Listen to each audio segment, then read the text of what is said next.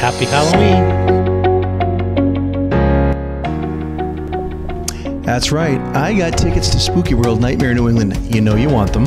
I got a whole bunch of them here.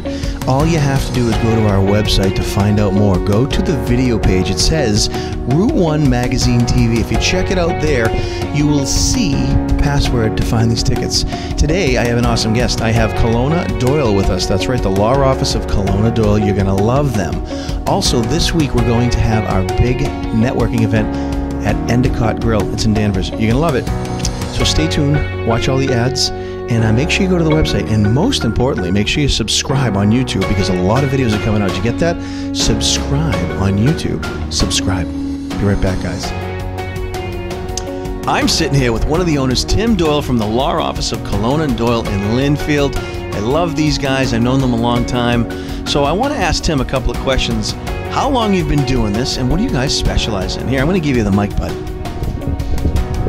Hey, thanks, Rick. Well, we're a family-operated law firm that's been in business for 30 years. I've been practicing for 20 myself. I've worked with my brother and my sister. My brother Bill specializes in personal injury. I work in real estate, and my sister Mary works in juvenile law.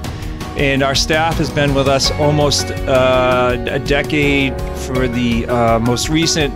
Everybody else has probably been here about 2 decades, and we've worked together, we've grown together.